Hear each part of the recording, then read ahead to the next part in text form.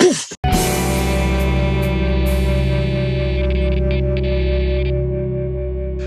welcome to another episode of the What Goes On podcast. This week we have, Mr.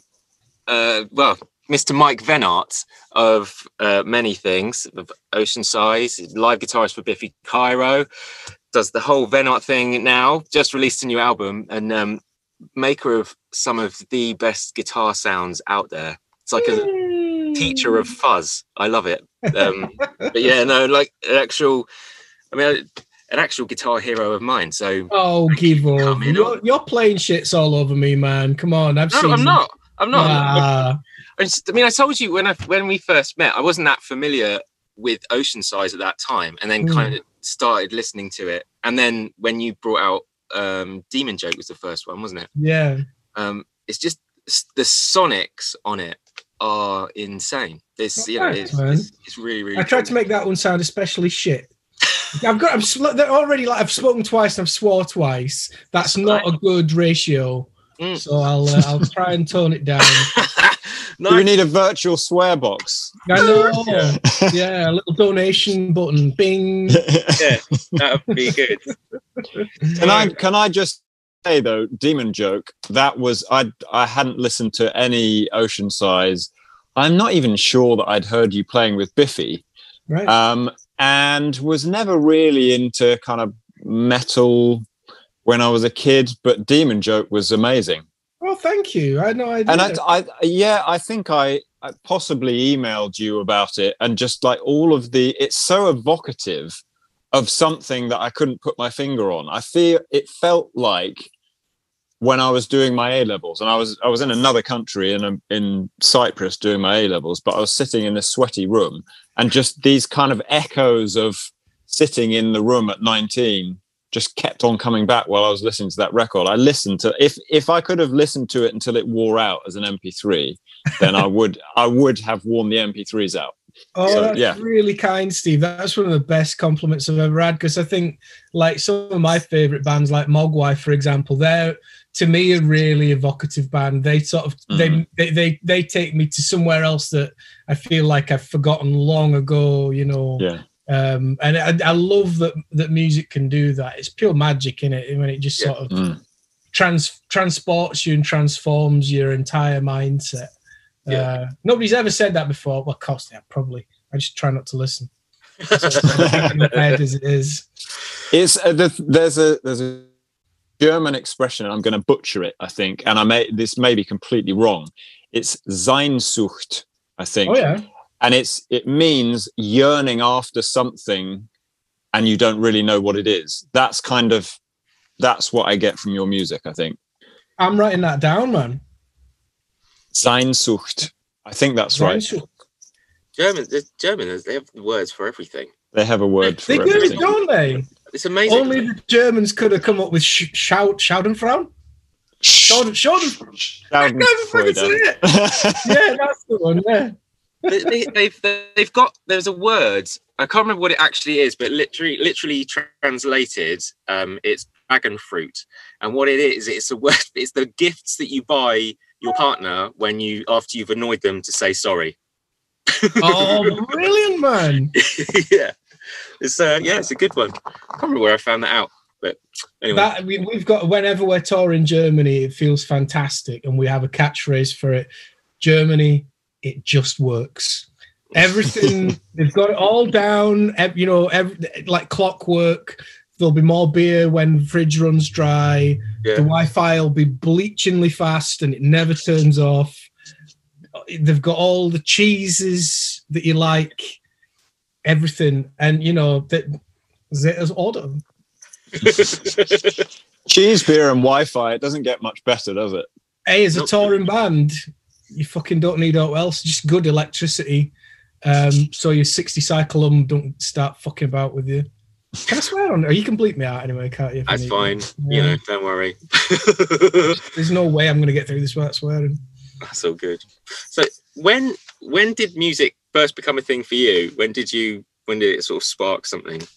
One of my earliest memories, I can't remember which band came first, but it was The Police or Adamant or both at the same time. And my mum didn't used to read me a bedtime story. She used to read me the Police fan club magazine. Okay. Telling me what, fucking Andy Summers' favourite colour is to get me off sleep.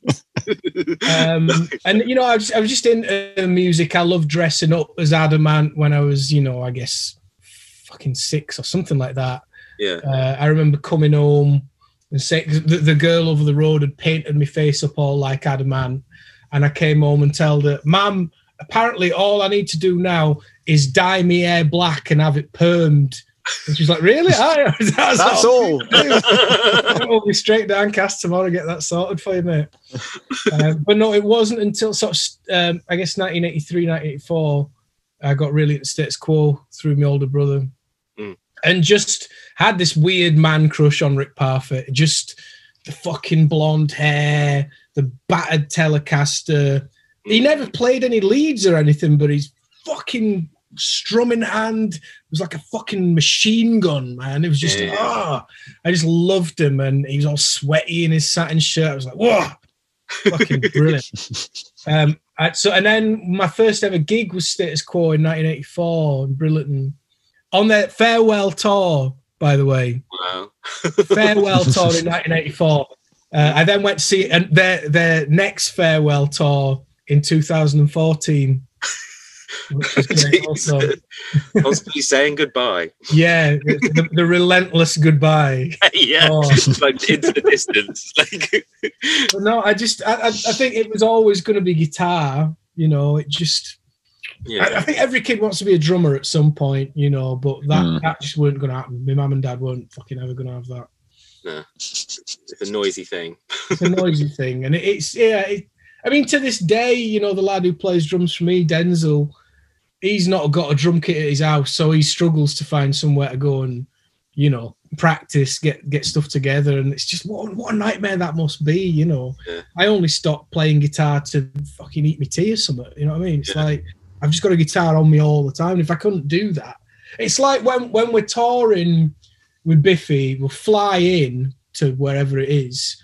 When I get there, I've got to be in a hotel room until the next day when the gig is. And I won't have a guitar for like 24 hours at a time. So I'll be like ringing up the production manager going, "Has the truck tipped yet?" And he's like, "Oh, it's fucking not. The gig's tomorrow." I'm like, just want a guitar all the time. It's like, I imagine it's like what stopping smoking is like, when you're just fucking craving a cig all the time. I end up sitting in my hotel room looking at pictures of guitars that are like mine.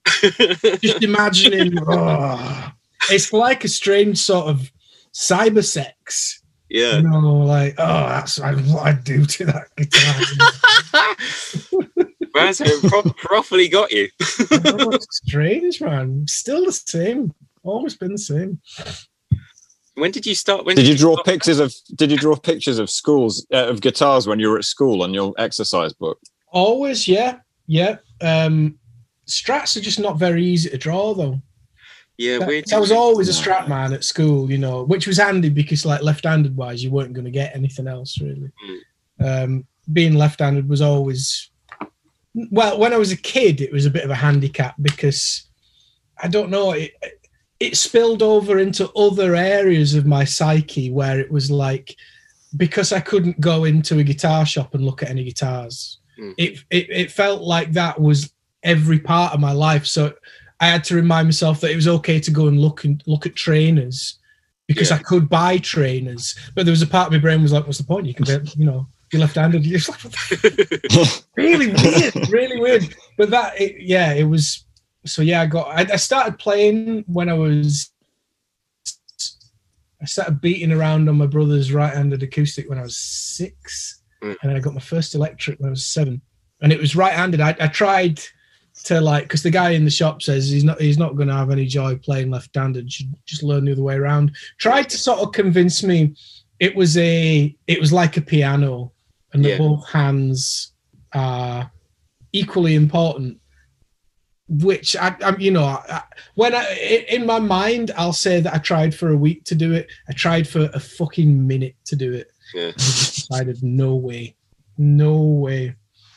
My son's left-handed, and he plays guitar now, but he picked it up and automatically played it right-handed. Right. And then I had a customer came in and who was left-handed, and I was chatting to him about it. And apparently, there's two different types of left-handed. There's one where you're completely 100% left-handed and you can't do anything the other way, and then there's one where it's kind of you've still got a bit of it. I don't know. I can't remember exactly how. Yeah, my Vic is a little bit like that.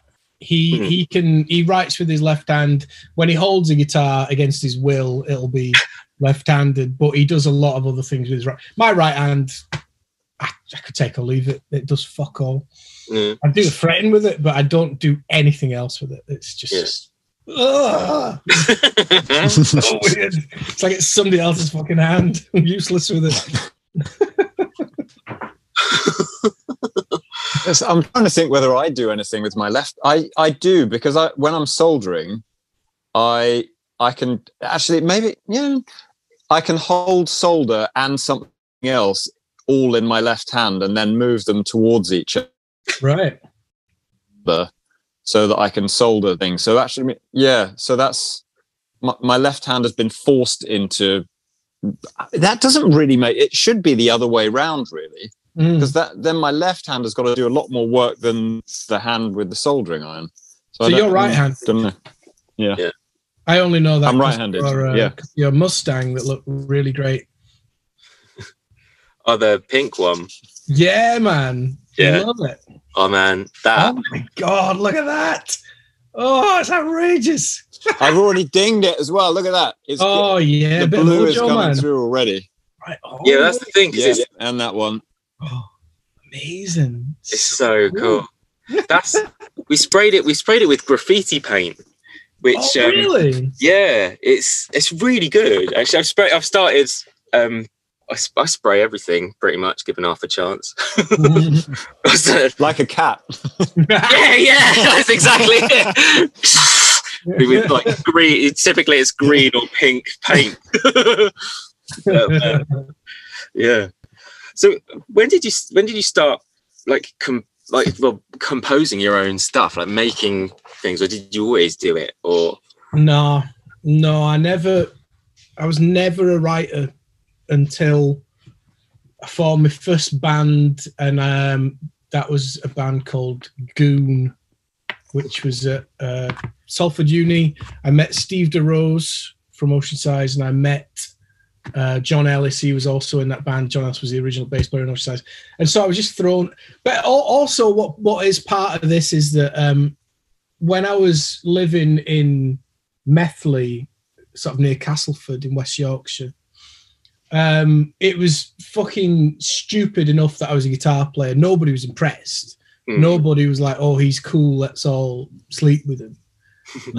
It was just like, he was that fucking weird. I might as well have been walking around dressed like Alice Cooper, you know what I mean? It was like, right, okay.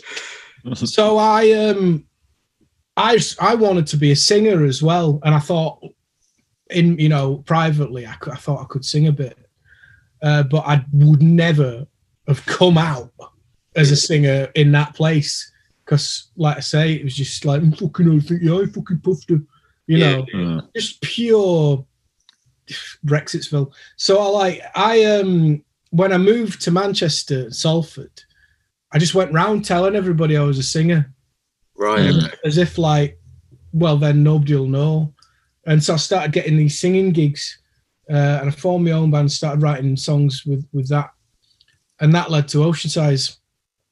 And to be quite honest, I didn't really write any songs at all until I went out on my own.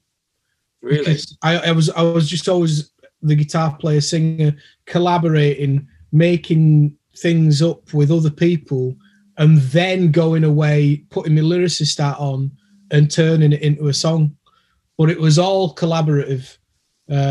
There was only a couple of songs on the last Oceansize album that I wrote all on my Todd. And so when I went out on my own, it took me years to sort of give myself a leg up to be able to go, you can do it. But no, I was never a songwriter until that first album that I did. Wow. how was? I mean, what was the collab like? Was it tricky, or? It was mostly really fun. Yeah. But you know, most bands are essentially dictatorships. All the great bands are, you know, Cardiacs, Biffy Clyro, to name but two. But this was, from day one, it was always going to be, Oceansize was always going to be a very collaborative, you know, 5-way split in everything. The only difference was that it was my job, no matter what, to go away and write the lyrics. I did once or maybe twice allow somebody else in the band to write the lyrics, and it fucking stank the place out so bad. I never allowed it to happen ever again. Awful. So it was mainly very fun. So, like, you know, a song could come from absolutely anywhere, and quite often the song would come from the drums. Mark Aaron was a fucking unbelievable drummer. Probably still is. And he would come in every day. Incredibly vibrant character, very, very fucking hyper to a fault, you know. Right. Just fucking ideas. And more often than not, his idea would lead to a song, you know, just jamming from the ground up. So we did a lot of things like that. I think, and to this day, to be fair, I don't tend to write very much on guitar, because I feel like being, regardless of all the band stuff, I went and I did GCSE music, which was fucking pointless. Learned absolutely nothing.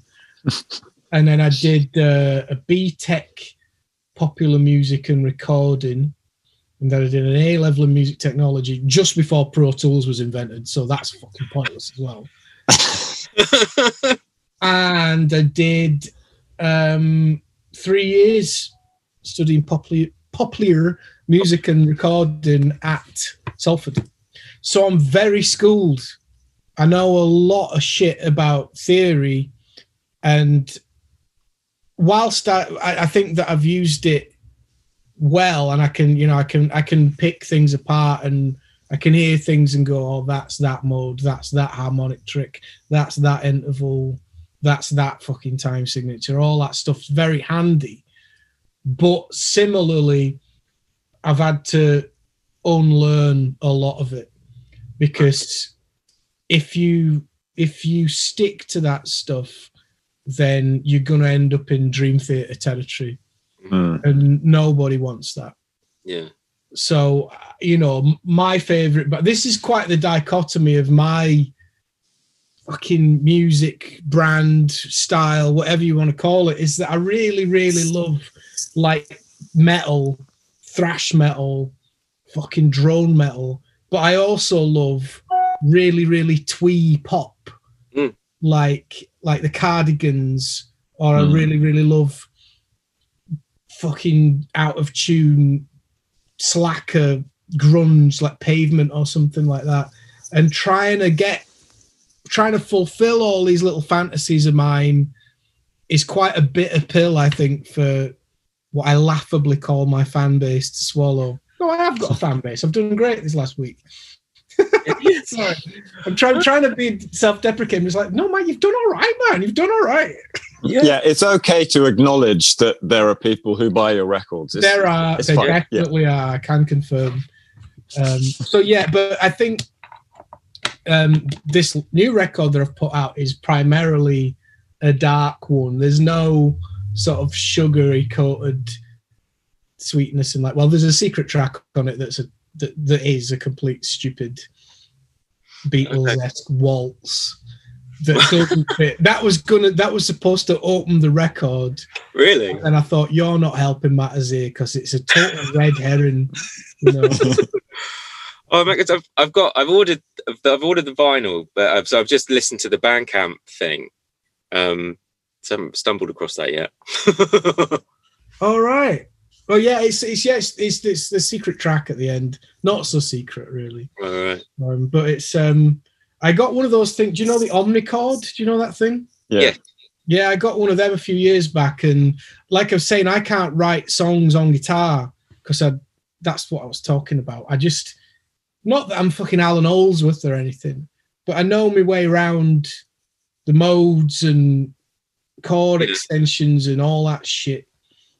And so when I come to write a song, quite often muscle memory comes in, or logical harmony memory comes in. You're like, this is shit. This has just been done. Everybody knows this sound. So anyway, I use the Omnichord to just, because the buttons are all in some fucking wacky order. They don't make any logical sense to me anyway. If there is a logic to it, I don't want to know what it is. So I just sort of press record and just press the buttons until a really stupid chord sequence comes out. All right. And I wrote Concierge, that secret track I was talking about, that's on the Omnichord. I guess I did write a few on guitar this time. But again, coming back to talking about the drummer from Oceansize, I do now quite often start with the beat, just program a beat and then just play bass along with it. I try to sort of write on bass and drums quite a lot. Because then when I'm playing the bass, I'm not necessarily thinking about the chords that are on the top. I'm just thinking about a nice bass line or some nice root notes. And then you can put a lot of shit on top of that, a lot of different colors, tonal colors, chord tones. It's a bit more of a blank canvas rather than going, here's the guitar chords and everything else has got to do a certain thing underneath that, really. Yeah, man. When you're writing songs, I think you have to force yourself outside of the things that you naturally fall into, like you say, the muscle memory and the melody memory, because you just done it so many times. When you pick up a guitar, you just play stuff which automatically comes out of you, and that kind of builds patterns in your mind so that you end up doing it even more. And so you have to force yourself outside of that mental space. It's the same with, any creative process, I suppose. You've got to try and get outside of the things which are familiar and comfortable. And it may end up that you come up with something which maybe the chords are the same chords that you would play on the guitar, but because you're approaching them from a different angle, suddenly when you come to put guitar on top of them, your head is in a completely different space and you can explore different territory. Yeah, totally. I think that I'm really fascinated by dissonance. I love like Deerhoof and Penderecki and all this stuff, but I don't know that, because there's good dissonance and bad dissonance. How and I've yet to work out, because there can't be any rules there, can there? Really? No. That's the whole point. So it's fascinating to me. But it's cool. It's nice to have something to learn. And it's just another avenue to investigate, isn't it? Like you get into a beaten track, and it's just boring. I've done this before, and then you can just hop a little bit sideways and find something that's becomes inspiring again. That's quite fun. Yeah, because what I even tend to do, Steve, is when I find a weird tuning, I've got all the Pavement tunings here. So oh, really? Oh, yeah. I'll send you it. Yeah. And I try all them, and I can't make head nor tail of it, because my fingers are just trying to find where are the notes, and when I do find something, I make it sound like a generic shitty chord sequence anyway. Better off. And also, I can't play the keyboards, can't play piano at all, but that lends itself sometimes to coming up with stuff that's all right. I've done a few things like that. And it's stupid because, like I say, I know the fretboard really well, but the piano's not like that. It's not. It's hard to explain. It's all there, but it's all different. Yeah.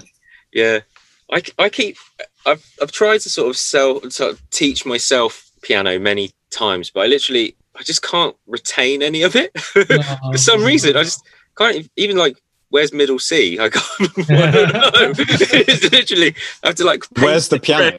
Exactly. Not far off. Really slow going for me. When I tend to sort of put parts down on my demos and stuff like that, I have to like play them in chord by chord. Yeah.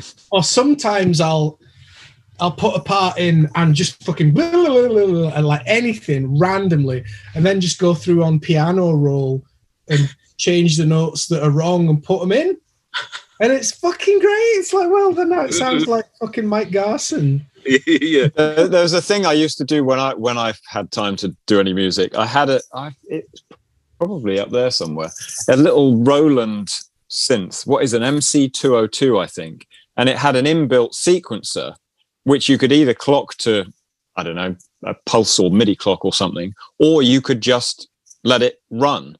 So what I would do on some of my songs is kind of improvise single note things along to the song and then vary the speed. So like you just have these kind of weird arpeggios going along with the song and suggesting chords and stuff, but at completely different speed. And it's just quite an interesting, I've discovered it. I wouldn't like, it was completely by accident that I discovered it. I accidentally hit play one day. I didn't even know it had been recording, but that was kind of fun. Because it makes you sound like you know what you're doing, and really, clearly, I didn't. I remember seeing, like, I was watching this sort of masterclass with Adrian Belew, you know, out of King Crimson and all that. Was in Bowie's band, and like he does stuff with guitar that I've never heard anybody else do. I was like, fucking hell, this guy is an absolute genius. He played. What is he doing? And then somebody asked him, what's that you've got? What are you doing with your foot there? And he was like, oh. And he basically has this, it's like a Digitech harmonizer or something like that. So he's just playing all his stuff, you know, he's got some weird techniques and all that, but he'll just keep tapping this fucking harmonizer on and off so that it'll jump up like a major third or something like that. Right. And just so in the middle of a run, and it's like, it just throws it completely into another key for a couple of seconds and then goes back down. And you're like, that's all it is. You're fucking speaking in some completely alien fucking language and you're just tapping a wee button. Yeah. So it's real like the wee guy behind the fucking yeah. Isn't it? That's it, isn't it? It's funny. We want it to be magic. We don't want it to be a kind of pedestrian trick. We want it actually to be some kind of genuine genius. Yeah. And I think, you know, like Alan Oldsworth, I think that was just fucking card carrying mental genius. Like, I can't listen to it for very long, but I went to see him loads of times. The last time I saw him, it took me about an hour to realize he was playing in standard tuning. Just watching, what the fuck he's a fucking alien, this guy. What's he doing? Yeah. And then at one point I just went, all right, okay, that was like just a regular triad he played there. I went to see him at Ronnie Scott's Really? ages ago, and I had to leave early because the sound he was using was just making me feel really weird. Everything was just, I felt almost sick. It was just this like chorusy thing going on and just insane amounts of stuff. Yeah. But when I was a kid, I saw him using the Synthax. Remember that thing? Fucking hell. I mean, I just looked like a weird fucking Hoover or something, man. Oh man.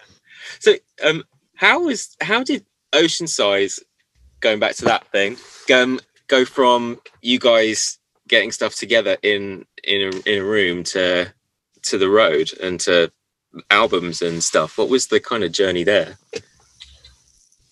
I don't know. I mean, like, we were going for 4 years before we got signed, and we were not that we were ready to pack it up or anything, but we were like, yeah, I don't know. We just got offered a deal out of nowhere. We played this gig in Leeds to fucking nobody except my mum and my brother and that. And But it was a good gig. We played well, and we got an email the next day from this guy at Beggar's Banquet saying, I saw you in Leeds. I travelled up from London to see you in Leeds last night, and I thought it was absolutely fantastic. Let's talk. Got offered a deal, and at this point, I was still like, I thought we were good, but I didn't know what kind of band we were. I didn't get it. I didn't know. I enjoyed playing it, and I enjoyed listening to it. I got an awful lot of pleasure out of, because that's what your band is, isn't it? You're making things for you to listen to. I had my own record on this morning. So you have the sort of great creative impulse of being in the thick of making it, chasing this trail of little clues as to what you should do next. This whole fractal process of, one idea turning into a million ideas and all these different paths you could take all the time.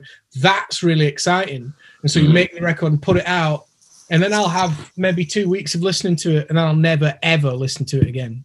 That'll be it. But that's fun. That's great. I love it. I really enjoy that. With Oceansize, it was like I got all those things out of it as if I was constantly listening to it, trying to work out what the fuck I was doing. What are we a fucking prog rock heavy metal band like Tool? Are we a post rock band like Mogwai? I just didn't know what we were, And then I think by the second album, I kind of embraced all that even more. It's like, well, I'm going to try and make some of these into songs rather than just singing over your fucking long instrumental things. I'm going to actually shape it into songs more. And then we didn't get any radio play whatsoever. We thought that second album, it was going to be like the Bends or something, Suddenly everybody's going to go, oh, these are great, man. And nobody gave a fuck. So we went for the third album, just decided, right, well, fuck everyone. We won't do any singles. We certainly won't be doing any radio edits. So all the songs are like 8 minutes long on that third album. And sure enough, somebody at the record company, when we gave it to them, they were like, well, we need a single. I says, well, there ain't one. They were like, well, we need you to do a radio edit of this song. The song was 8 minutes long, and they wanted it trimming down to 3.5. I was like, fucking, you go and do your radio edit. Don't ask me to check it. Don't ask me to ever fucking hear it, okay? Of course, it didn't get so somebody got paid to make a radio edit, and it never got used. So, but I don't really know how to answer the question. We just sort of decided. It was basically, if we can play it. I think in the early days of Oceansize, there's things that ended up on the first album that had been sat around for years because we didn't play them live. We had like the song that's on the end of the first album is called Long Forgotten. That had been sat on the shelf for at least 2 years because we were exactly, that's why it's called that. So we weren't confident enough to be going out and playing a 10-minute song that didn't rock, that was a long. It's kind of, we wanted to be like talk or something. We wanted people to really focus on the details, and we wanted things to be frail as well as really brash and fucking harsh. But we didn't really have the confidence to go out and because people are too busy, they just, if you don't want to just be playing something quiet to people while they're all talking over a pint, and it's like that's when I get angry, and that's when I make a dick of myself on stage. Start telling people to shut the fuck up and stuff like that. It's really difficult, and it's I've not seen very many people be able to come into a room where basically none of the audience know them, and then just captivate the audience to the point. There's a guy, I'm not sure what his name is. I think he's Swedish. His band at the time that I saw him was called Lonely Deer, and he was supporting some friends of mine at Shepherd's Bush Empire, and he had kind of an odd band. I think they had like fiddle player and keys, drummer, guitar, and something. Anyway, he somehow in the space of a support set of, I guess it's going to be 25 minutes, he was playing one of his songs just like super, super quietly. It went from everything down to virtually nothing, just him on the acoustic guitar. And then he had everyone kind of clapping along without even anyone in the band kind of saying, you need to clap along. That's almost impossible. The only way that I can kind of make a path towards maybe being able to take someone along for a ride of a 10-minute song is for them to inhabit the world. So you've got to have the record out, and they know the record and they know the track, and they kind of, it's like a well-worn path, and they can just enjoy that as a journey that's familiar. But taking someone on a journey like that, just people, like you say, they're too busy and they don't have the attention span. No, and it's just really hard. And as a new band, it's daunting, at least. Yeah, it was always a concern, but we were into like Nine Inch Nails, and we were into Angel Knows by the Trail of Dead, and it was like we just wanted to fucking kill everyone. It was like, no matter what, we're gonna fucking flatten this place. That was the early days mentality. It's like, just, we were unsigned, and we were like, we don't fucking care. It's like, we're going to make everybody walk out of this place and be able to say, well, I don't like that kind of stuff, but they were fucking good. Yeah. And that was always the point, to be undeniably good.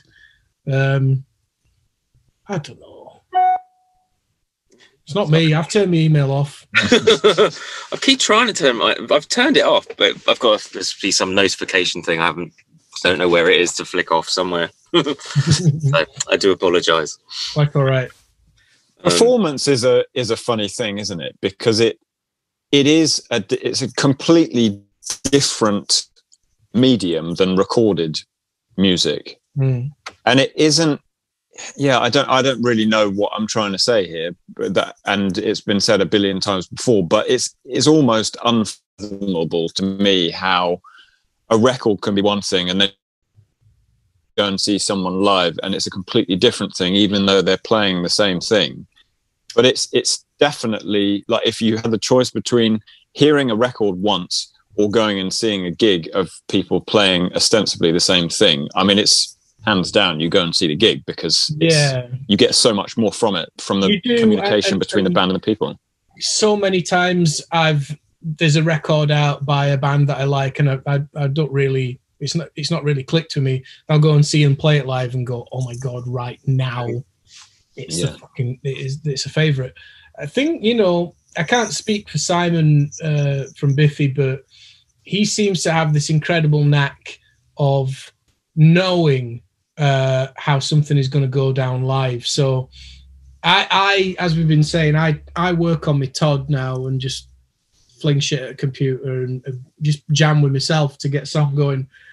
I don't think he necessarily trusts whether a song is any good until he gets together with the other two lads and they play it at fucking battle volume, and then they go, right now, I don't think he really, really knows until he's done that. It's like, that's a fucking good song. Yeah, I don't know what my point was, but yeah, I think that, like, what were we talking about? Well, it's just, again, my ideas about what is an interesting performance are really not to be trusted. Because why? Because I quite like subversive ideas, and I like bands that deliberately piss their audience off by, like, there's a case in point here. Oceansize, like, this is like 2008 or something like that, played Sonosphere Festival at Nebworth. Couldn't believe it. We got offered a fucking festival. That never happened. And we were really excited because there's loads of good bands on, and one of the bands was Nine Inch Nails. They were sub-headlining. They were playing in the broad daylight, glorious sunshine, and it's a fucking metal fest. They came on with a quiet, slow-building, piano-led instrumental that got quite loud, and then they went, the rest of the set, like an hour set, was just quiet, somber piano, whispered vocals at a fucking heavy metal festival, and there's just all these metal kids just tearing their hair out like, just rock, come on. And I was admittedly on ecstasy, but I was like, it's just fucking unbelievable. You could cut the atmosphere with a fucking knife, just like, how dare they? But I loved it. I absolutely loved it. And there's been times where, for example, we were supporting Faith No More once. And I'm like the biggest Faith No More fan. I just fucking worship Faith No More. And Oceansize had just put out an EP called Home and Minor, which is like it was our version of a fucking unplugged EP, but there's no acoustics on it. It's all just, more settled. Anyway, the opening song on that EP is like this sort of little lullaby bossa nova that doesn't rock in the slightest. It's like quite spacey and cute. Yeah. I thought, let's open with that at this Faith No More support, thinking that Faith No More fans are used to sort of antagonistic, sassy, fucking weird rock bands. And it didn't work. It didn't sound well at all. Literally, people just standing at the front like that. So big regret. But then you achieved your aim. You achieved your aim, didn't you? Yeah, I know. You wanted to hack off the audience. I don't know. I was just disappointed they didn't get it. I thought they'd like it. Yeah. They were actually genuinely disappointed.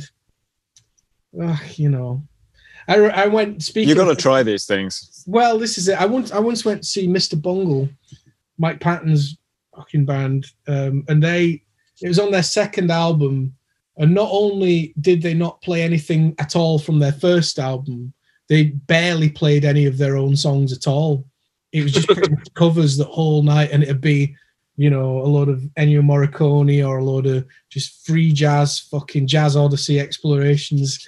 And you could just see this fucking wilting crowd of sweaty metalers at Jilly's Rock World, like, these bastards, just play one fucking riff, Absolutely amazing.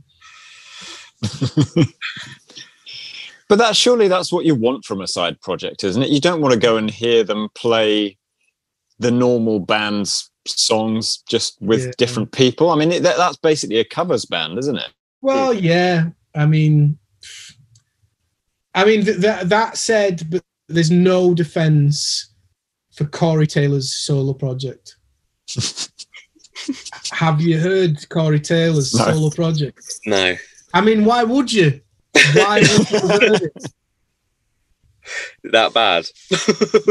You've never... I mean, I'm having a midlife crisis, right? There's no doubt about it. And it's quite spectacular.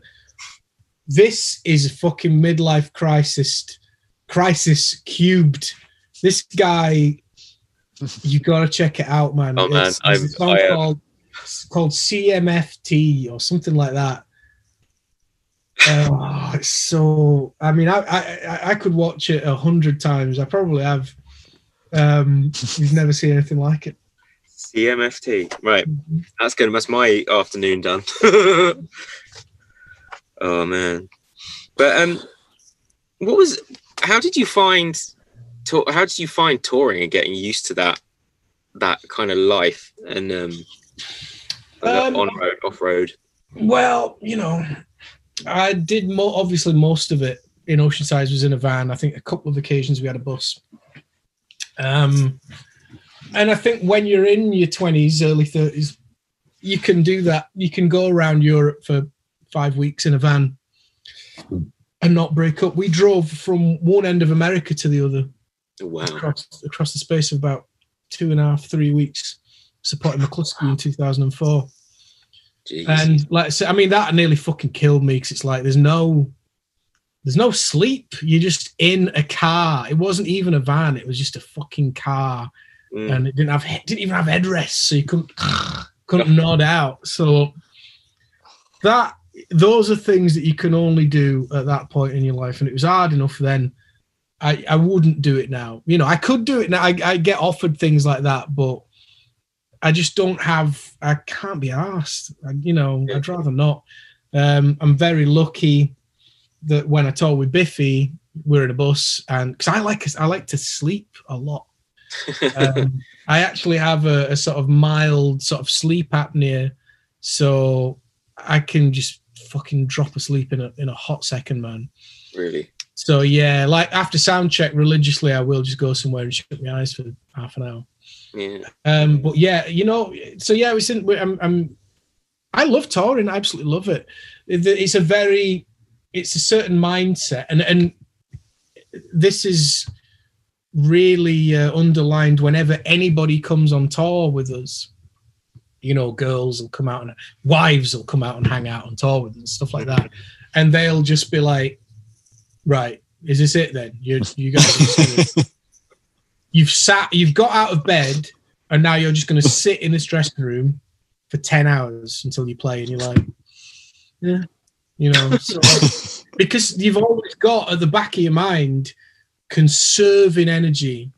You're just tired anyway, no matter what circumstances or privileges you're afforded, such as a tour bus or a hotel room. You are tired because gigging or playing guitar for a band like Biffy is actually really physical. Yeah. And I tend to drink the best part of a bottle of wine after a gig, and that doesn't help. Yeah. So it doesn't matter how much you sleep. Yeah. But also, and this is an important to be not flippant for a moment, just for a moment, mind.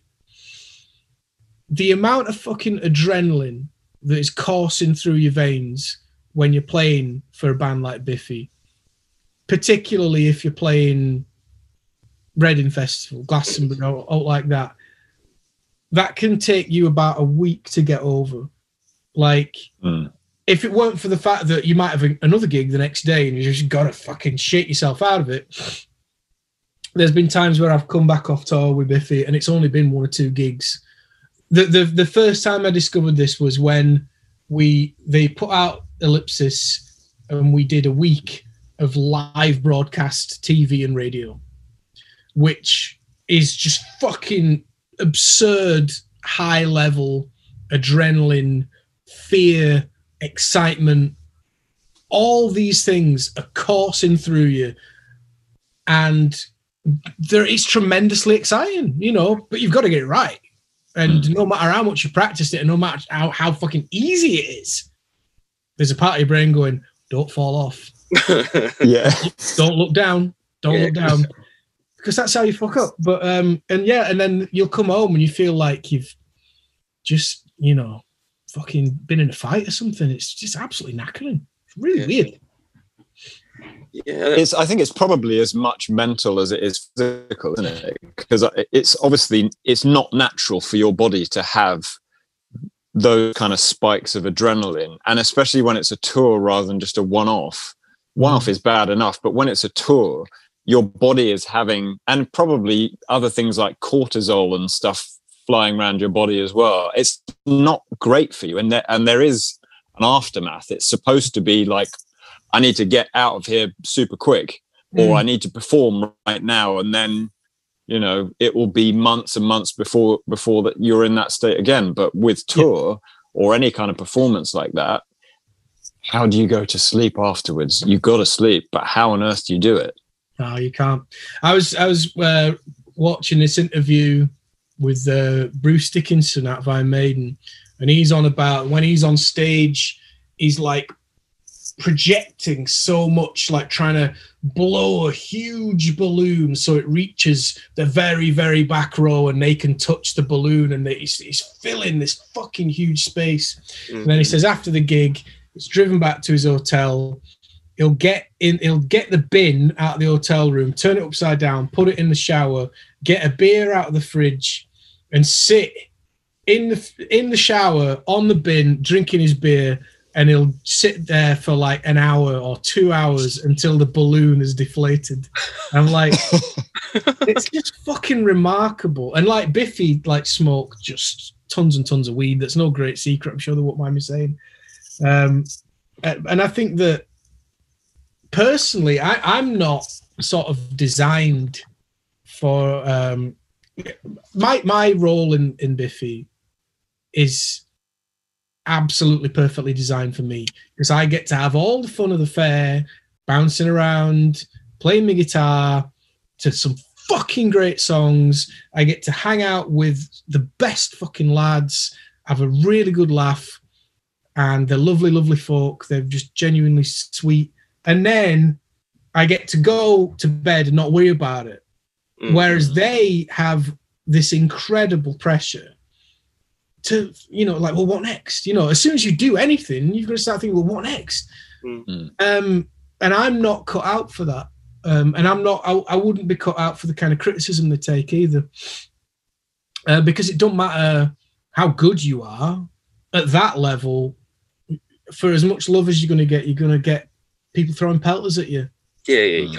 And that would really, really hurt me. And I'm sure it hurts them as well. But I couldn't handle it. Yeah. Couldn't handle it at all.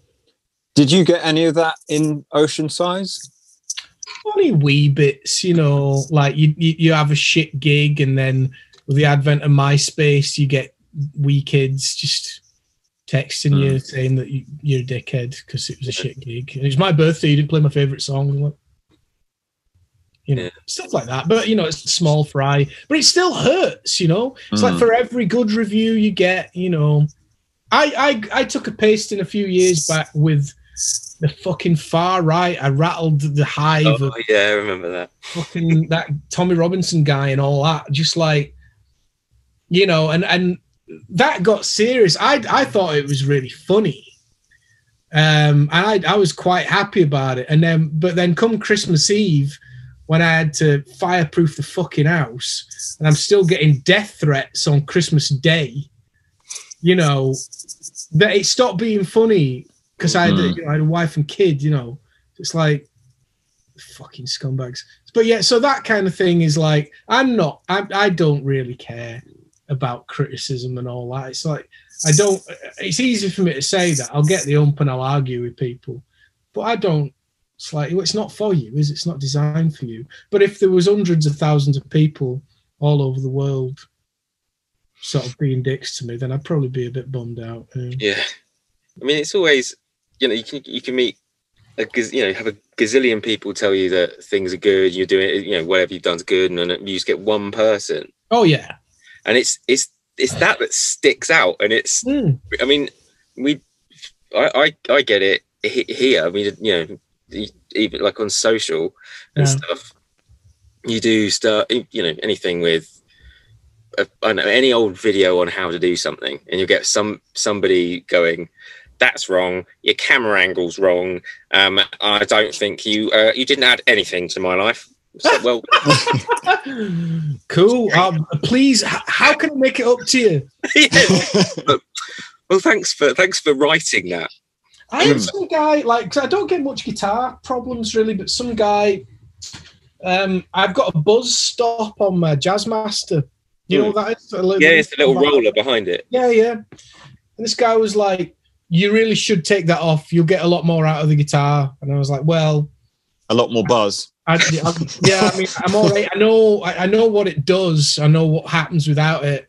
I get all that, you know, chimey harmonics coming off it, and it's like, well, maybe if you fucking listen to someone, maybe Biffy will let you play on one of their records. And I was like, what? I've used this guitar on a Biffy record. If that's all right. It's because of Biffy that's on there. And you're like, why am I getting so angry about some complete random schmuck who just another one as well. I mean, it's funny. This is one of my favorites. The other day, there's an Oceansize song called "Music for a Nurse." That was the one that was on the Orange advert. It was on the Orange advert. It was on a couple of movies and all this stuff. It's the one. It's that famous now, that song, that I saw one of the first ever demos of a Kemper, and somebody started playing that song. No. Now we're into the realm of guitar demo. Yes. You've arrived. You made it, man. And anyway, it was on that song, and it was the lyrics are about a bereavement. This is a long time ago, you know. And somebody, one of my favorite comments ever was, "This is the whitest fucking song ever written. This girl, it's a show, mate. We've all had a girlfriend. Cheer the fuck up." I was like, imagine like forcing the energy out of your hands. Oh, I have to do it. I have to do it. You know, so fucking great. I love the internet. I absolutely love it. Yeah. Why do people feel like they have to articulate that feeling that they have? I remember that there was let me indulge myself for a second. We had just sold a couple of amps to Jared from Kings of Leon, and I can't even remember how. Maybe someone else told me about it or something. There was a bass forum, and there was this thread about Jared from Kings of Leon. Oh, he's got these new amps, and basically, the people on there were conjecturing that he had been given these amps, and that they weren't even turned on anyway, and that they were rubbish, and he should go back to his Ampegs. Wow. I was like, I know. It's fascinating. It's really, really fascinating. Going that Tommy Robinson episode, the minute that happened, within like an hour, there was a sort of viral tweet going around that I was best mates with Ian Watkins out of the Lost Prophets, renowned sex offender. And I was like, I've not even fucking met this guy. It's like, what's the worst thing we could say about him, about Mike Vennart? It's like, that's pretty bad, man. That's pretty bad. Oh, man. Yeah. People just want to be news. Yeah. It's so is that's all kind of died to death now. Well, I mean, this is it. Deplatforming works, man. You know, remember Katie Hopkins? Not for very much longer. You won't. You know, Tommy Robinson's fucked. He's absolutely broke. Grifting prick. What else? Who else is there? I don't know. They're all. This is it. They're all on their ass. Farage will be on his ass. You know, it's all that stuff being removed from platforms. It works. So yeah. That's another story though. But yeah, I'm all right. Don't get any bother. People keep sort of popping up from time to time on social media. It's YouTube is where they all dwell. Really? They all like to come on. Like, so I've done that. I've done videos for like Orange and Fender and stuff like that, and they just. When it happened, I actually started getting emails to my agent, and they were telling my agent that I was an actual Holocaust denying Nazi, and that I must be dropped immediately from the roster. And so I had my agent emailing me going, "What have you done now?" I was like, "Oh, not done that, but so it's all right." But like, fuck, you know, it's crazy, isn't it? It's like, I was watching this interview the other day with Irvin Welsh, and he's on about like this cancellation culture being, it's like when we're offended now, we demand compensation. It's like the fact that I had upset a renowned white supremacist really irked other people of a similar persuasion, and they couldn't have my head on a spike. So they were like, what else can we do? So that, you know, it was like they went to company's house online to find what they thought was my address so they could come and fucking do God knows what. Blah, blah, blah. Oh, very, very serious. I just had this is quite a good subject change for you. This will cheer you up. I just had a text from Simon Neal of Biffy Clyro fame. Me and him are very close to finishing writing. I'd say 99% finished writing a. What is it? It's Christmas best metal album in the world ever. Oh, wicked! So where that's that, you know how like you get those compilations of metal of bands, thing. It's like that. It's just basically all kinds of metal, and it's a band called Empire State Bastard. Nice. And it's been in the pipeline for at least a decade. But I started actually writing things for it. Well, I started writing things for it a long time ago, but nothing really stuck. I guess I was out of I wasn't listening to as much metal, and now I'm back because I'm having a proper midlife crisis now, as I said. Right, yeah. Loads of metal. So yeah, it's happening. A lot of C standard. Fucking this guy. What do you say? Yes. Nice. Yeah. We're talking, man. Yeah, C standard, and Simon is just screaming his fucking head off. Lots of, blast beats, double kicks, just pure metal, man. Tantric metal. Wicked. So when's that? When do you reckon that'll be? I think we're going to record early next year. Oh, wicked. But I'm so happy because, like I say, I had these songs. I gave them to Simon like last January, and he was just busy, obviously doing Celebration of Endings. Took ages to record, and then they've just been sat waiting. They got put back. It's never been quite a good time. So lockdown. If there's one thing I know about Simon is that he's like a fucking cat on a hot tin roof. When he can't do what he wants to do, which is go out on tour and play his new record. And I was like, well, the only thing that really makes you happy is making records. So let's do it. And he's really got his teeth into it. And he's just screaming he's got the best scream, like nobody sounds as fucking pained. Oh, it's horrible. It's really good. I'm really excited about that. We're recording soon as. Denzel's going to be playing drums on it. He plays drums for me, and we're just working out the ins and outs.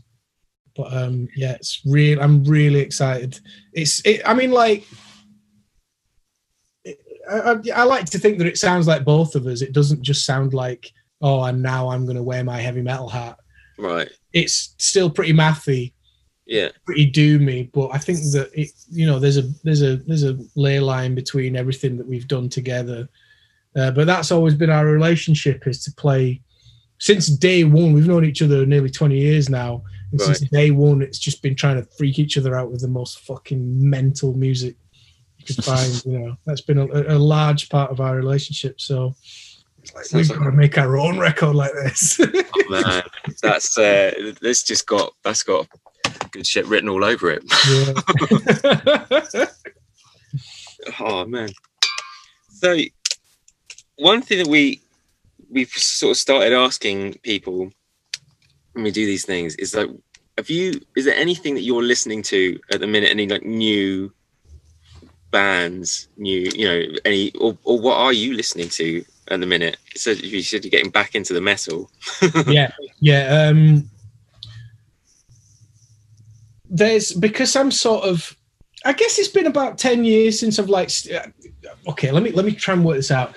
About 8 years ago with Biffy, we went and played the Soundwave Festival in Australia, which is a metal festival. And I had this really awful epiphany that I was like, metal is done. It's fucking over. Because it was all, fucking 7 Shades of Bring Me the Horizon, backing track, double kick, Mesa Boogie, fucking twin vocalists. It was fucking horrible. They were all identical. And then I just sort of looked a bit beyond it, and I sort of discovered the sort of Southern Lord label. Obviously, I loved Ipecac and all that. And it's like, there is a total different, like Roadburn Festival and whatnot, where you just get just more, what's the word? I don't know. Just sort of more artistry rather than sort of anguished teenage emo bullshit of like, More dragons and castles, less parental anguish, I think. Yeah. Where it's at. Running to the hills. All that shit. So yeah, so I'm listening to, I'm just really, really into like Sun and Sleep. Boris, I really like Boris. The new Mr. Bungle album is fucking crazy thrash metal record. Quite annoyingly, they've kind of beat us to it a little bit. Also, but my favorite new band is a band called Sugar Horse from Bristol. They are, well, it's quite narcissistic of me to say because they're a very, they say they're really influenced by Oceansize, but I don't really hear that. I just, when bands say they're influenced by Oceansize, chances are I'm not going to be really into it. But this is fucking something else. It's just really doomy, really heavy, really, it's like screaming, but also with these fucking really lush, like shoegazy sort of Depeche Mode-esque vocals. They're like, it's like there's been a band fucking custom designed like algorithmically to what exactly I want to fucking hear. I think they're fucking brilliant. Really love them. Well, that's a rather good endorsement. Yeah. I don't want to be wishy-washy, but that's what I tend to be like. I tend to be like, nah, it's all right. I'm never like, oh, it's all right. It's either fucking brilliant or shit, like, nah. No, I got. How did you get into Pavement? Because that's a long way from any of the music that we've been talking about as your influences. That's a funny story, man. My stepdad, who is coincidentally my guitar teacher, that's another story. Yeah. So he'd taken his students out one night, you know, as they do. I'm going to hire a minibus. I'll take you all out to a gig. What gig do you want to go to? And he came to me the next day going, this is 1992. I saw the worst band in the fucking world last night. Do not ever, ever go and see Pavement. And I was like, noted. And as it turned out, you know, you see footage of Pavement in 1992, and you can well imagine a guitar teacher being like, "The fuck is this shit?" And the drummer doing fucking headstands and handing out cabbage. Anyway, sure enough, in 1997, this exact same thing happened with Radiohead as well. Basically, the bass player in Oceansize put on Brighten the Corners, and halfway through the first song, I went, "What is this?" And it was Pavement. I just like, fuck. And that just changed everything. Because also at that time, you had Radiohead and Johnny Greenwood being this sort of anti-guitar hero, playing, just making a lot of fucking horrible noise with the guitar, making it all sort of discordant and horrible, really weird solos. And so it was Johnny Greenwood that really sort of piqued my interest. And then from him, I was totally on the level with Pavement. I was like, now I get this weird approach to guitar. It really fucking just lit up another circuit in my brain. I'm like, oh, right, okay. And I've never gotten over Pavement. I've never gotten over them, to the point where that orange on the bottom is the one that I saw them using. I went to see them on their reunion tour like 3 times. I actually played with them once. Oh, wow. No way. Yeah, I didn't know. I didn't get on stage with them. We were just playing at the same festival. Oh, right. I did get on stage with Iron Maiden once. That's another story. That's very cool. But that amp, like every time I went to see them, I was like, what the fuck is that sound? It's the best guitar sound I'd ever heard. Like clean, but so fucking full, and the pedals were ripping. And I managed to get a good picture. I was like, it's the Retro 50. And I just joined Biffy at that point. So I was on Orange going, right, fucking endorsement deal. Let's go, man. I'm a big deal now.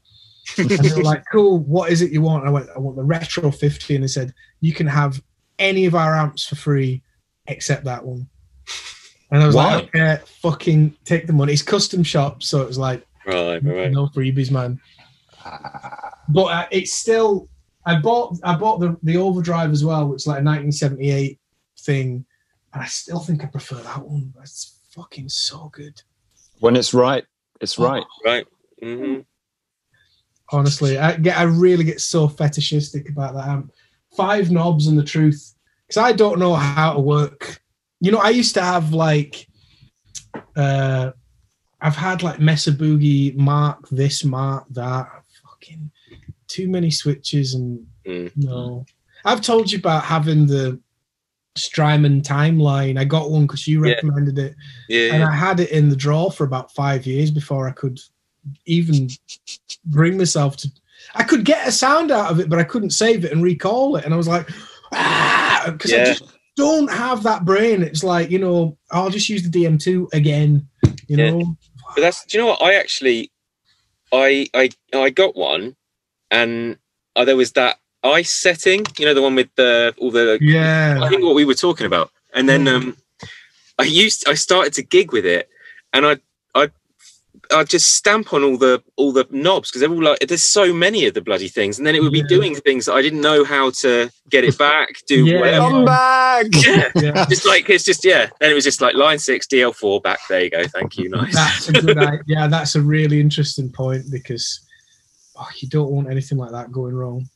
No, I had another one when for my sins I had a line 6 spider valve when it was a covers band thing I was in, and I needed to cover everything. And I thought I'd stopped using a 100-watt like Marshall from like when I was doing original bands, and I was using that didn't really work. So I got this thing because it was relatively cheap, but every time you touched any of the knobs, it would trigger whatever that effect was. But it also happened if you were playing at volume, the whole thing would shake, moving all the knobs around. And, so we played at the Albert Hall, right? It was Fund Manager of the Year. I've never seen a group of more angry, coked up men in my life. So there's us, and we were like, we all dressed in white. It's quite camp, and we're jumping around. And then we start off with like a Madonna song or something. But the night after that, Deep Purple were playing at the Albert Hall, and they had their rig was already there, so we're going through their PA. Wow. There was 3 massive subs under the stage. So the first song comes on, there's balloons coming down, there's these like glitter cannons and all this crap, and all the effects came on. Literally, it was just like it's like gong gong gong gong gong gong gong. I was going like boomed out. I was just like, oh god. So I literally, because you know, just had I was the tech for the band as well. So like it's like could go back, get some gaffer tape, and just gaffer the whole front of the amp. Oh my god, man! Promptly sold it. Yeah. I remember because I worked in a guitar shop like for a day once. They just needed an extra guy, and I tried out that thing, one of those amps, and it had all these different distortions on it, and one of them was just called Insane. Yes. And it was just fucking great fun. You were like standing in front of it going, yes. And you know that if you put it through a PA, it'd just be like, horrible. Yeah, man. That's the one day I worked at a guitar shop and walked out of the place with a Mesa Boogie combo. I was like, yeah. I mean, when I started, my apprenticeship and everything at Chandler's in Kew, literally I spent. I mean, I was getting paid fucking nothing at all. It was like under 100 quid a week, and but I'd still spend all my money on whatever I could get. Stuff. Yeah, just stuff. That was the times when that Mesa combo never worked, and I swore from that point on I would never ever use them again. They're a nightmare to repair as well. Because they're like nightmare. Dedicated, like this different stuff, isn't it? And they have loads of Vactrals and stuff to do the switching inside, like just tons of them, and they're all on massive PCBs, so you have to take everything apart to do anything on anything. But yeah, then you know, they are what they are. But if someone tells me they've got a Mesa Boogie with a problem, I say, well, go and find someone else to fix it for you, because I'm not getting into that. No, that's exactly what it was. This was 22 years ago, and it was just like you've got to send it up to Glasgow every time to get it. Yeah. I mean, we had one, and he doesn't always fix it. But there was what was the one that Dave Grohl was using? Where it had all like relay switching and all kind of crazy stuff. That was it was the 90s one that they only did for a couple of years. I can't remember what it's called now. Anyway, I mean, this guy, I remember it was really expensive, and in the shop, and this guy had bought, Tone Master. I think so. But this guy had bought it. We had to order it in specially. It was like $6,000 or whatever it was. He got it home, plugged it in, and all the filter caps exploded, or something like that. Something exploded inside it and coated all the boards. So all of the boards needed to be replaced, and they wouldn't send it. It wasn't like a warranty thing apparently, because it was something called Lord knows what. So Lord. But it's one of them. The only thing I've had in that realm where I will never make this mistake again is I bought a Les Paul 6 years ago, and I've just bought a Les Paul Studio P90s on it, and looks great. It sounds great. It will not stay in tune. And I've had 3 nuts on it. I've put all like locking machine heads. I've got fucking one of these wee string butler things on it. Yeah. And I will never buy another Les Paul. It's just like, and it's such a common thing, man. With is it? Yeah, really, really common. But weirdly, and I remember when I went to the Guitar Institute in Acton back in 2000, and one of the teachers there was a guy called Barry Langton. Amazing like chord melody player, but he had a Les Paul Custom he bought in the 70s, and he said that it was so unstable until the mid 90s, and then it's been rock solid since. And that was his guitar, like everyday guitar from then on.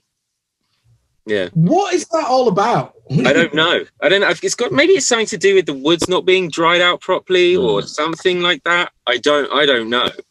But when they're Sorry. No, I was just saying, when they're in and they're stable, you can't really beat them. Yeah, but it's getting. I've got an SG, like in terms of like 3-a-side guitars. I've got an SG and a 335, and they're absolutely bonza, no problems whatsoever.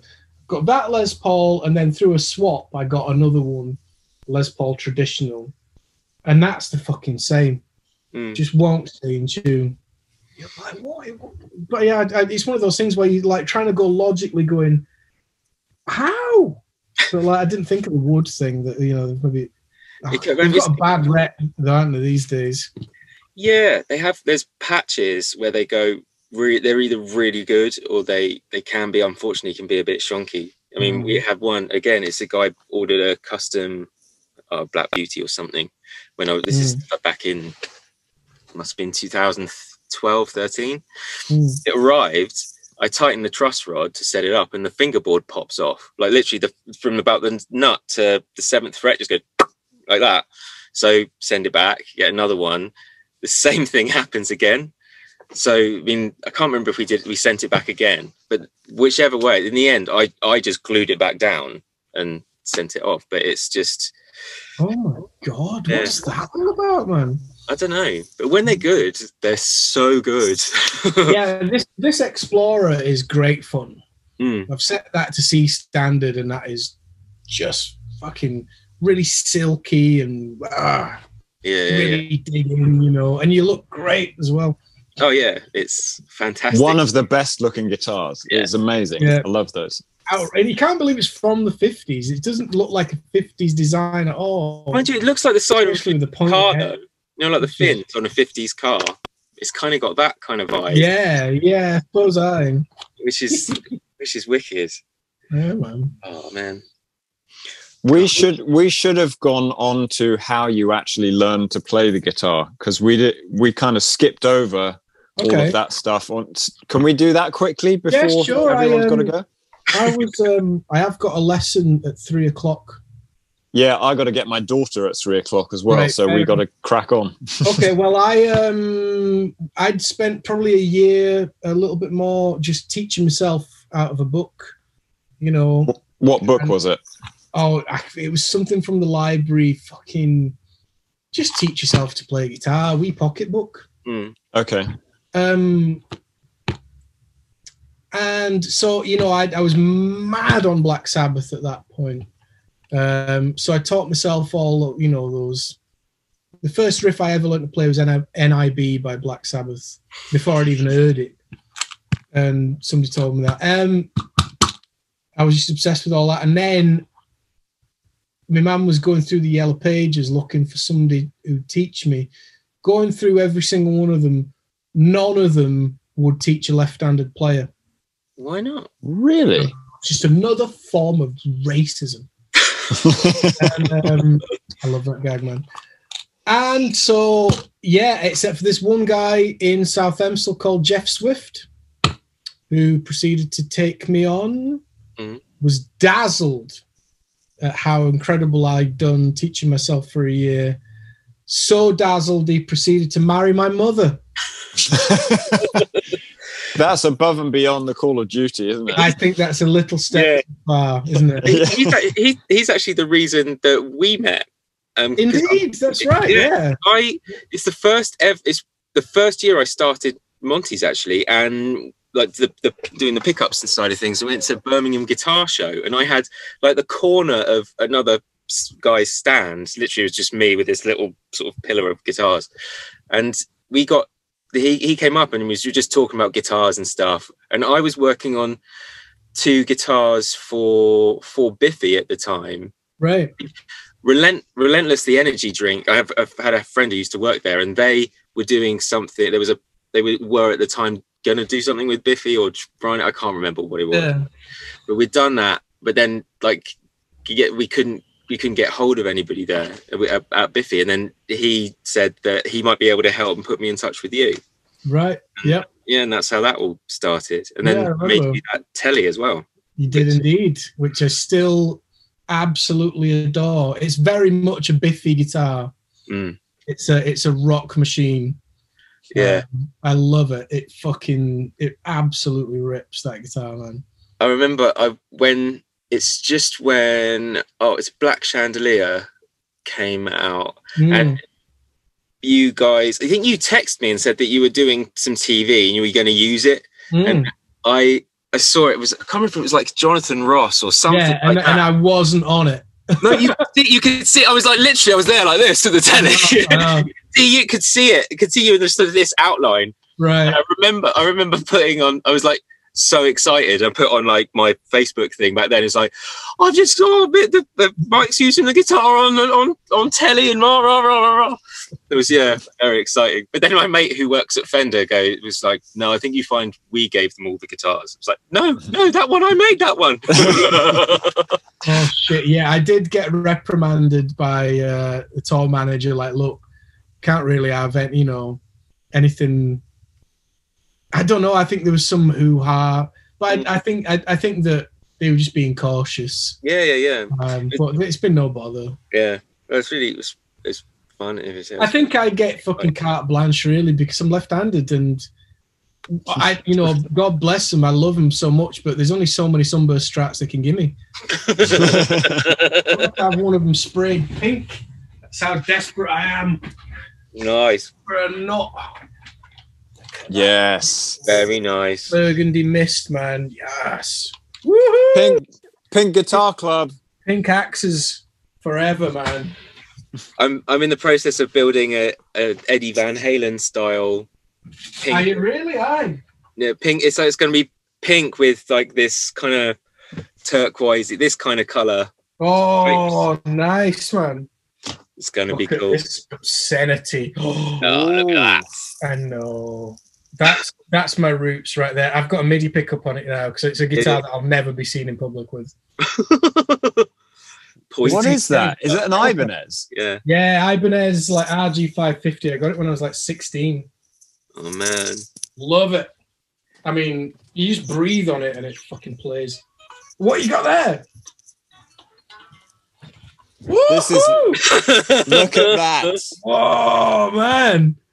Yeah. This is awesome though, because this has lost a fret inlay. They did such a bad job. I don't know whether you can see it. Oh, look at They that. did such a bad job of doing the fret inlays that it actually fell out. Bring it in. We can fill it with some pink resin. Yes. It's coming in, definitely. Wicked. Yeah, this used to be black, and then I thought, oh, I can inject some class into it by going bare wood, you know. Yeah.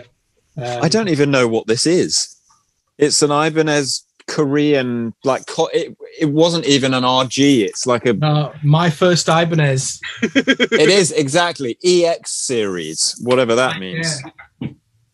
Bless. And it's a pretend Floyd Rose. It's an Ibanez, what is it? TR something trem, under license Floyd Rose parts. And basically after a year, it just wouldn't come back in tune because the posts were all worn out. Oh but it's like proper geek thing on that is that all of the original Floyd Rose and the good ones are all solid metal, but those cheap ones, they've got like a solid hard outer core, and then when it wears away, yeah, and then it wears away, and the inside's this horrible metal cheese. So soft. Yeah. So well, interestingly enough, when I was about fucking 13, my dad bought me an Ibanez. It was a Roadster 2. Oh, those are cool. Which is the one that Michael J. Fox plays in Back to the Future.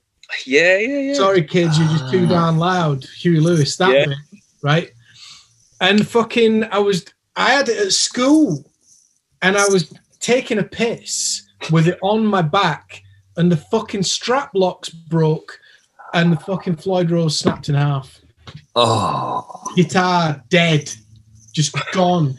So that is what I ripped the pickups out of and put in this piece of shit, which is that's the original one. all-time favorite guitar. It's so those are out of the Ibanez. That's a Tone Zone.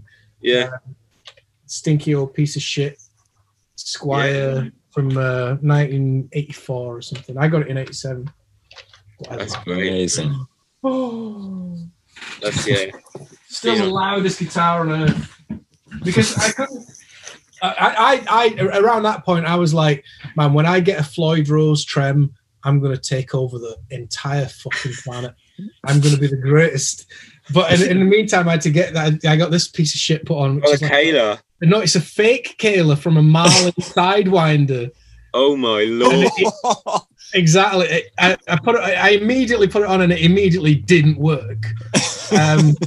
So ever since then, it's just been locked down, and it's great. It makes it really resonant because it's just a chunk of fucking metal in there.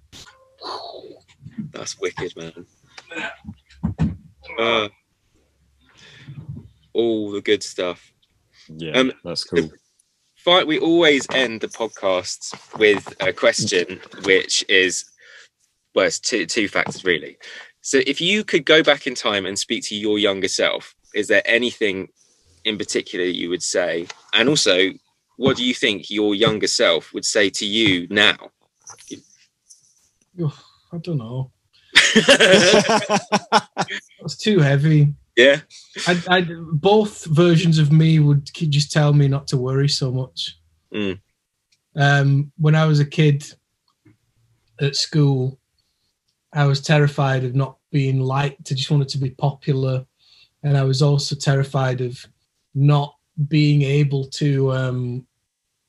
I was just a major loser. I couldn't do shit at school. I didn't care about football. I just wasn't clever at all. And I wanted to be liked a lot. But nobody in my school was into the things that I'm into. Not one person was into music of any description. And I see that exact same thing happening with my son now, who's 8. And it's like, well, those not having those things at that age only made me more determined to be into. It just drove me further and further into music and further into my own head. And those things are what have informed every fucking thing I've done ever since. So in that respect, I'd just tell myself, it's all right, you got this, A kid telling me now would probably be taking the piss out of me for being a total dick. I do that plenty myself anyway. In fact, I'll tell you, at one point, this is going back some years with Biffy. I just joined with Biffy. I was still trying to make a good impression, even though I knew him pretty well. And one night after rehearsal, they were all going to go see Take That at Wembley Stadium, right? And they were like, you coming along? We've got your ticket. And I was like, yeah, cool. And I put one foot in the fucking car. And then the 14-year-old version of me whispered in my ear, "Go to see Take That, aye." And then you go see fucking Take That. And I was like, I'm not gonna. No, fuck this shit. I don't care about Take That. I hate them. I still hate them. The 14-year-old Iron Maiden fan would not let it happen. So I was like, fuck you guys. You go and enjoy that shit. Cool.